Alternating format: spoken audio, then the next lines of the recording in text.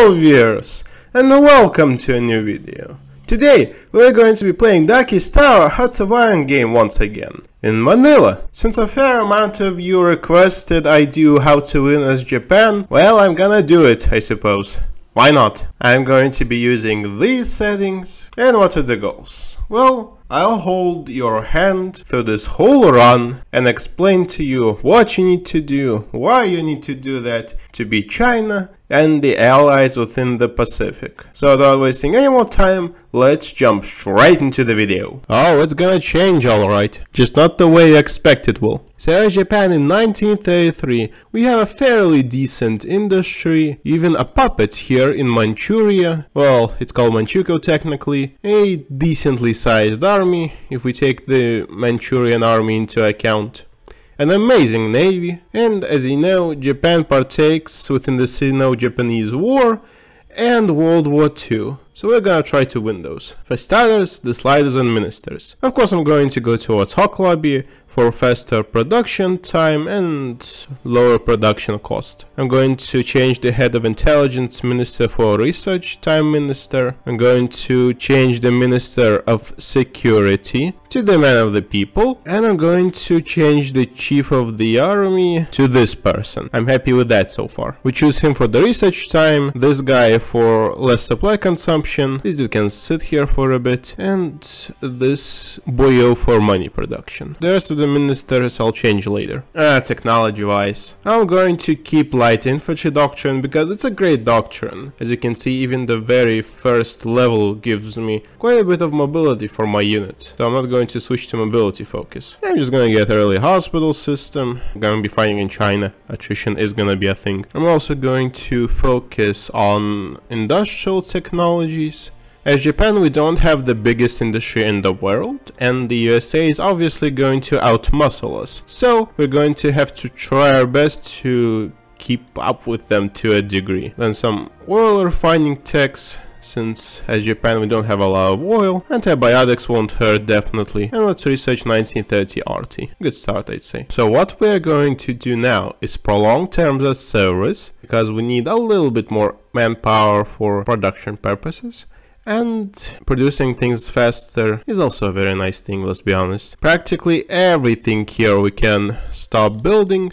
Maybe besides the light carrier, it's very close to being constructed. So what we are going to do is put everything into consumer goods and lower our descent. Since we're lowering our descent, we're getting money, and we're going to use money for the economic recovery policy. Simple, simple. This is also a bit annoying, but what can you do? And here we get a decision. The 5 Ministers Conference, where you can either go down the historical path of expanding southwards or going towards the north to beat up the Soviet Union. We're obviously going to go with the historical route. And my decision has already bore some fruit. I get a bit of a puppet here within the north of China and lose a bit of descent. So after enacting the economic recovery policy, we get a pretty good upgrade in our peacetime SC modifier, less descent, one towards Hawk Lobby, and all that good stuff. So now what I would do is put a little bit of industry into supplies, because as you would notice, Manchukuo doesn't have many cores, probably only one, and there are events to fix that, such as Kirin province subjugation, which will give them cores and it will be a very nice thing. So we do that right now and continue lowering our descent. Descent will likely lower by itself at this point, so what I would do is build infrastructure in all of our main islands provinces until everywhere is at least 40. And while we're at it, I'm also going to industrialize Japan, since we need a bigger industry to build stuff, contend with the great powers, and etc. However, I'm not going to be building industry within the coastal provinces, since it's a little bit suspicious. Instead, I'm going to be building it partially in Korea, because I have cores on these territories and there's 40% infrastructure plus here. Plus, we need to throw everything into industrializing, because if you industrialize now, for the rest of the game you won't have to do that, and you'll be in a good position to wage their totaler Krieg. So since Japan is also an island nation, I'm going to be focusing on Navy and the Air Force quite a bit as well, since the allies in World War II are quite something, and the Pacific theater has to be won by me. Oh, and I almost forgot. You have these 5 militia units here, and you want them to auto-upgrade into regular infantry divisions. You let you turn them into motorized when the time is right. So as you can see here, me donating 500 supplies and whatever else did give Manchukuo a few more cores. So make a few more supplies just for this. Okay, now that round 1 of industrialization is done, it's time to go for round 2. And within the provinces that we build the infrastructure, they should be at 33% just for that exact reason. So our little assistants here gave Manchukuo their 1000 cores, plus that first round of industrializing also gave us a final tech team. So everything is going according to plan for me. Also, when researching technologies as Japan, look for the best possible tech team, because you're going to need to squeeze in all possible technologies that you can as this country. That goes for every possible other country. And for our next slide, we're going to go towards Hawk Lobby once again, as faster production equals producing things faster.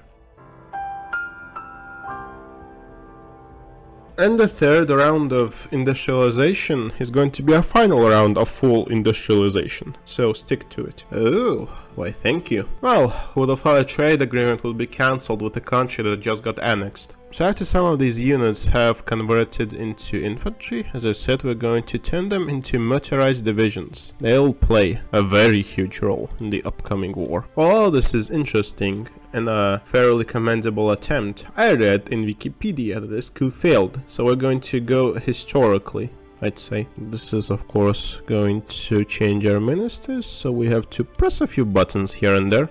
Nothing major. Excellent. Now the final line of full industrialization has been completed. We're going to build industry on our home island still, but not to such a big extent. We're going to build 15 units, all within non-coastal provinces plus Tokyo.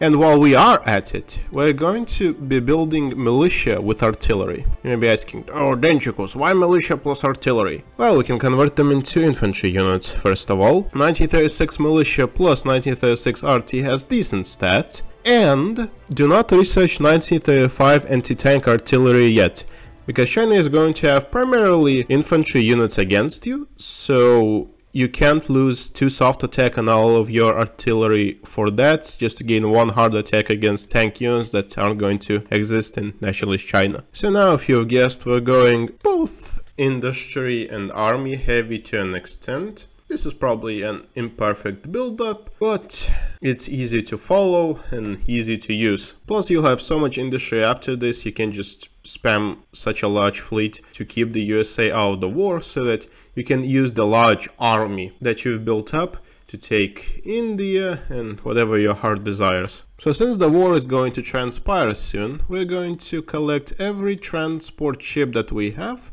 and transport all of the units off of our home island to fight against China. Also, once you do have some extra industry, put it into upgrades, find those units that are slowly converting into motorized, and prioritize them so that they convert into motorized faster. So after completely emptying your home islands of divisions, put for now 1 militia in every province and upgrade them into infantry divisions. Put also 1 division in each coastal province of Taiwan, because China can actually naval invade there sometimes, which is insane, I'll give them that. Also, during all of this, keep researching your doctrines, because the deeper you go in the light infantry doctrine, the better and better it becomes. Yeah, Chief, I don't think you're gonna stop me from invading China here. Oh, looks like we can already enact the Marco Polo Bridge incident. I'm going to wait a little bit more to make it more historical, I guess. For the memes, let's also start researching nukes as Japan. And let's go one toward interventionist. Pretty happy with where everything is right now, so there's not really much to change there. And for the memes as well, we can start building rocket test sites as Japan in Tokyo, since rocket test sites give a very big bonus to researching the rocketry technology. Well, at this point, let's start the Marco Polo Bridge incident. Time to teach the Chinese a lesson, definitely. So what I'm going to do here now is enact general mobilization, deal with the descent partially, and my strategy here is to encircle the units here in the south of China. That's going to be your first big encirclement you'd love to strive towards. So I'm going to throw everything here and defend against the Chinese units within the northern bit. For your motorized divisions, what I would recommend is to get a logistics wizard general, since he will give them better effective supply efficiency, and that will make the units much faster. Oh, this is also an amazing event, because it will give Nationalist China a crap ton of dissent and ruin their morale plus organization. Also, we're going to give China Shanghai, because I don't really care about it. It doesn't give me any industry, and the 5 industry that China will get from Shanghai is going to be not as worth as encircling as many of the troops as possible. Yeah, at this point let's also force Germany to recognize Manchukuo and sign the Anti-Comintern Pact. So after you've encircled their troops here, you can see that in Qingdao they have some supplies, and that means that the Chinese are using convoys to send them there. So grab literally any formation of your navy and start convoy raiding within this area. Plus, as I've said, China can naval invade you and has a bit of a navy, so hunting it down is kind of important, I guess, if you want to be completely dominant within the seas. So approximately 21 troops within this pocket. Not bad at all. So this is another very huge encirclement that you have to pull off against China here, and trap Nanjing, Shanghai, etc, etc. This is going to just destroy their divisions. As you see now, they have about 165 more or less, and I'm curious to see how many I just got there. As you can see here, they have no supply depots, so we can start pushing here slowly. So after the Nationalist Chinese army recovers, they're going to start pushing you back everywhere. But to put it lightly, the fun truly begins. I did a little bit of a 6D chess move, since I completely encircled their capital here in Nanjing and destroyed their convoys and escorts. The rest of the troops they have are not getting supplied, which I like to see. What I'm really liking right now is that this is looking like the actual war, but I'm not navally invading their coast to cut off trade. Like, these territories are very similar to what Japan had. So after taking some Chinese land and encircling a fair bit of their troops, they only have 107 now, we can send the first peace proposal. Let's claim a loyal puppet, we're not asking for much. Who would have thought that would happen? Let's finish them off then. Another fairly easy encirclement you can get here is within these two provinces, which also takes a bit of Chinese industry away from them. So after humiliating them here, we're going to deal with the northern army and destroy the communist Chinese, since they are a decent fighting force, and nationalist China I don't think can really mount anything against me anymore. Update, middle of 1938 here. If you can Russian enemies' victory points, just take all of them and annex the enemy, if you of course have everything you need. And there we go, the Sanma click is the first China to fall. So since China this rate is not capable of stopping me at all, I'm going to rush my motorized towards Kunming to annex the Yunnan clique. And while I'm at it, I'm also going to try to encircle these units here in the center and annex the communists by taking Nanyang. There we go, another China down. Now Nationalist China in total has 77 divisions, while I have 131 plus. They're done for the count at this rate. Sorry Mao, there's nothing you can do here at this point in time. Yes, at this rate I've just basically won, and I'm primarily mopping up whatever resistance China is trying to push against me. So at this point what I would start doing is using the militia that I have constructed to guard the islands in the Pacific that I have. I'm going to put 1 militia unit per island. So it's 1939, and I'd say the situation for me is just beyond amazing. If the Japanese High Command had this situation in 1939, they'd be in an extremely good place. Oh, and look at that, it's February 1939, and we have destroyed Nationalist China and won the war. That was quite easy. But yes, the main tips that I would give here is to keep fighting China, attempt your best at encircling their units, and once they don't have the divisions to oppose you, just rush their victory points. So after completely destroying the Chinese, what you do want to do is move each and every one of your divisions out of China into any random province. Why is that? Well, if you release the puppet called Republic of China Nanjing, whatever units you had in them, they get. So all that army you built up will be part of them, which I do not want. So I try to deploy the units out of there, and I'm going to release China manually. There we go. We have a very powerful puppet here, and we are in a very, very strong position. So you might be asking, Denchikus, you have defeated China. What's your game plan now? Well, as I've said, I'm going to be building a few more militia units just to clog up everything here, and I'm going to start going navy heavy. Well, for the memes, we could go toward the USSR and win it eventually. I'm not really in the mood, so let's go with the historical route and sign a non-aggression pact with them. So I'm going to start producing now transport ships, convoys and convoy escorts, because you can never have enough of those things as Japan. Oh, and just so you know, World War II in Europe has started, so I do hope that Germany doesn't do badly against the USSR like last time. So what I'm going to start doing now is building a crap ton of heavy submarines, so that I can just scout the seas with them and use that as a substitute for the navy. For now, that is. I'm of course going to build carriers later, but since I went so industry and army heavy, I'm going to have to try my best to catch up. And Germany is going to the Low Countries, so that should be interesting. Also, while you are at it, do trade for money with countries so that you can invest into research and get the blueprints you want for the assembly line, for example, or whatever your heart desires. Truly, what a weird universe. It also seems that national Spain has joined the Allies, so that's interesting. But Germany only defeated France at the end of 1940. I'm not truly excited to see what happens next. Thankfully, at this point, I can demand French Indochina to become my puppet, which is very useful. Oh, beautiful. And before the American embargo happens, do trade with them for some money. And after claiming Indochina, we can put pressure on Thailand so they become our ally / puppet down the line. Yep, there we go. Well, it's 1941 and Germany just took Spain. They still haven't conquered Yugoslavia or Greece, so I think that the axes are going to be a little bit subpar here, just like last game. What I've also been doing is building more militia, because I missed a few places here I need to guard, and I'll need to guard the coastal provinces of the areas that I will conquer for myself, such as the Philippines, for example. We're going to strike here definitely. Another area that I think striking at would be a good idea are the Attu Islands and this area Guam, since they're just kind of right under our nose. And I'll tell you this, researching strategic bombers as Japan is a good idea, not because you're going to be building them, but because you can keep track of the distance where the United States of America can nuke you from. So, for example, these Shred bombers have a range of 1500, so from Guam, they are 1000 kilometers from reaching your mainland and bombing it. So taking Guam and holding it and keeping the Americans away while you're at it is a very good idea. Plus, of course, they're going to research better Shred bombers, so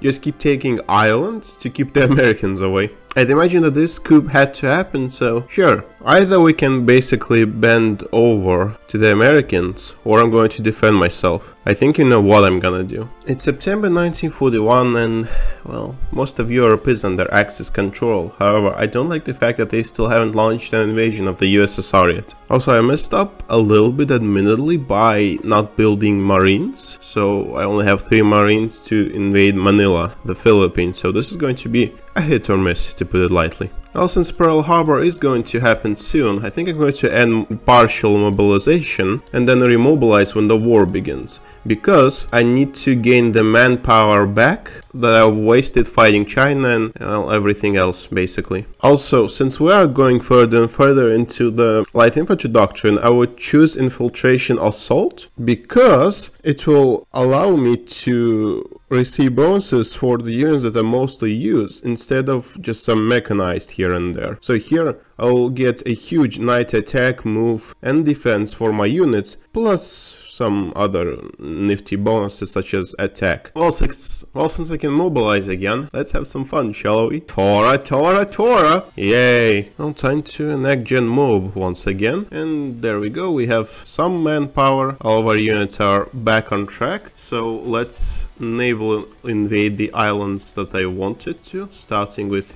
Guam. Amazing. We took Guam. And while we are at it, let's take Hong Kong as well. So I have slightly underestimated the resistance on Attu Island. Still not much, let's be honest. And for the memes, let's also build a nuclear reactor in Tokyo. When it comes to India, I'm going to go through Putao, Imphal, Aijal or Hakka, and then try to cut them off in Burma to encircle them. I also sent a few army groups here to the Singapore area because it has a lot of rare materials and some metal, so this is a resource-rich area. Oh, and amazing, our submarines are doing something by doing absolutely nothing. How beautiful. And I was correct, it seems. Taking Manila is all that I had to do to conquer the Philippines. So after conquering the Philippines, I'm obviously going to start garrisoning it. Sadly, the invasion of Attu Island has failed miserably because they reinforced the unit, so let's do a take two. Also, why I love heavy submarines is the fact that you can also shore bomb the enemies when you are attacking them, which will give you a little bit of a bonus while you're naval invading. Oh, why thank you. Oh, amazing, we took Attu Island for ourselves. So time to reinforce it soon enough. So we're completely clowning on the British in Singapore, and my strategy of encircling them here in Burma has kind of worked, which I like to see. Oh, there we go, 100 GDE time. Now nothing is going to oppose me within this theater army-wise, besides the Soviets. Alright, it's mid of 1942, all of Philippines have been fortified by me, Attu Island has been captured, the British army in Burma has been surrounded, and I'm closing in on Calcutta.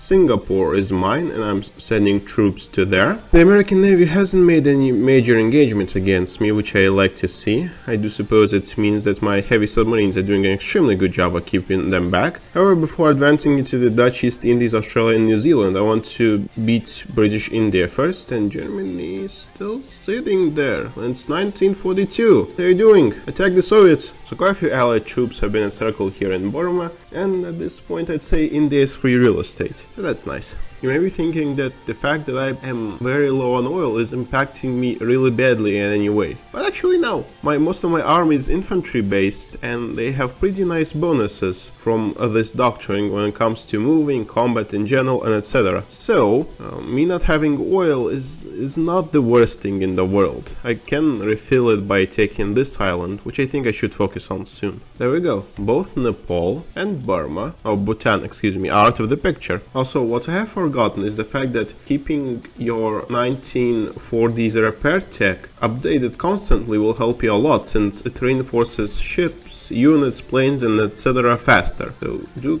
keep getting better repair techs when you can. Oh, amazing. It seems that all I had to do to annex the British Raj was take the victory points on the Indian mainland. Oh, it's time to liberate the British Raj, I suppose. So after I'm done with India, it's time to navally invade the Dutch East Indies, slowly and surely, plus I'm going to reinforce this area. It's 1943 and Germany still has done nothing to invade the USSR, which is not looking good at all, Chief. What I think also is a good thing to do is to invade Tibet. I can get a dissent-free war declaration due to my sliders, and it's also not a bad idea to strengthen my puppet, China. It looks like Germany has declared war upon the USSR finally. I don't know who shot first, nor do I care really, but as long as Germany holds against the USSR, I'm fine. I can invade the USSR at this point and completely save Germany, making the thing easier. However, I'm not going to help them, because that will make things a bit too easy. And I'm going to LARP as historical Japan that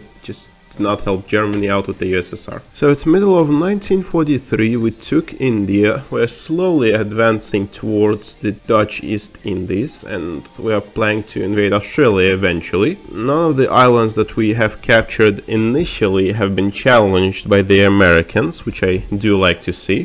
This is when things are getting a little bit hard. I wanted to navally invade Wake Island since it was a little bit close to me, but it looks like the AI has different plans. Well, time to retreat and regroup, I guess. You know, to my surprise, Germany is actually doing okay this time around. So hats off to them. Okay, so after taking Borneo, what I'm going to do now is take a few more Indonesian islands and then go after Australia proper. Ugh, damn it. It looks like Allied resistance is becoming more stiff and stiff as time goes on. Oh well, no worries. Because while they're defending against the meme force that I sent here, I can pull a little bit of a sneaky on them by using better troops to navally invade the other island. What a surprise! Who would have thought that would have worked? Fascinating. It seems that even Turkey has joined the Axis. That doesn't happen quite often, let me tell you that. Okay, let's try something crazy. It's time to invade the land of the Down Under. Since I see Germany and Turkey struggling in the Middle East, I'm sending assistance against Iran with the hopes of helping them. Okay, it's 1945. Australia is being finished off by me slowly but surely. We are quite close to getting the nuclear bomb. We are winning in Iran, as you can see here. So I just need to take the victory points in Australia's mainland, and that's enough. What an amazing revelation. Obviously, I'm going to liberate them now, since, yeah, having them as a puppet is good. Now this is one hell of an encirclement, even if I do say so myself. There are 40 allied troops in general here, which should relieve Germany of some pressure, so I can fix whatever the hell this is. Oh well, after Germany annexed Iran, there are only 24 allied units, but still, that's a good encirclement. This is probably the rock and the hard place you don't want to be stuck between. And there goes New Zealand as well. That was a pretty major victory, I'd say. So now we can consolidate what we have gained and probably finish off the Dutch East Indies and take Wake Island, Midway, Johnston, Hawaii, and maybe call it an episode, since I'd say that's a victory right there. Ugh, cat surely got their tongue here. Okay, let's finally take Wake Island with new, shiny, powerful marine troops. And there we go. We have taken the final VP of the Dutch East Indies, and that is it for them. Oh, it seems that even improved light infantry goes into the cold vortex. I did not know about that, since I've never really played as Japan. So that's very good to know. There we go. We've taken Midway as well. I mean, at this point, the Soviets don't really have any troops against me or that can fight me. So at this point, I think just declaring war on them is justified. I do want to strengthen China itself and Menjiang. Plus, I would imagine that Mr. Puyi would like some territory too. So I'm going to leave the AI to fighting the USSR one-on-one, and they can easily destroy whatever the hell is here. Alright, let's go after Hawaii now, and let's finish off what we started about 5 or 4 years ago in Pearl Harbor. Oof, it seems that the US has finally struck back after so long. Well, I guess it would be time to replace my losses, huh? Oh, it looks like the USSR has completely given up, and I've gained territory from them. Yeah, I released Primorsk as a puppet, because I don't really want to control them, I suppose. Sadly, we didn't get Mongolia or Xinjiang. At least Menjiang got Tanituwa, so that's a sight. And there we go, we took Hawaii completely for ourselves. Yeah, it looks like the US was the first to open the Pandora's box and nuke Germany in Berlin. There are no places where the US can nuke me from, because 1945 strategical bombers have a range of 3,000, and the closest province to me I think is 5,000 kilometers, so I'm safe. I mean, at this point I'd say it's a good idea to wrap the episode. We have done so much here as Japan. We have taken down the allies in Asia, we took Indonesia, Australia, New Zealand, kicked the US out of the Pacific primarily, and we're slowly preparing for a naval invasion of the US mainland, which is possible to do at this point, since I do have the means to do it, but I don't want to. I'll stream it if everyone wants to, but I won't do it in this episode because it's probably long as hell already, but at least Germany won against the Soviets. So I hope you enjoyed the video. This was how to win as Japan, and I'll see everyone whatever else I plan on doing. Goodbye everyone.